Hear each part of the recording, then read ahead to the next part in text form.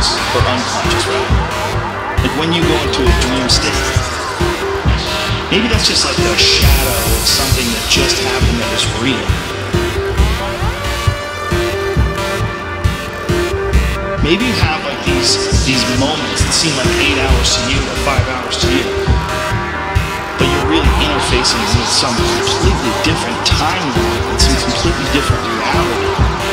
And the world is pliable. It's not locked down like rocks aren't rocks and water isn't water, but everything's fluid and changing constantly. And that's why when you're in these dreams, you freak out.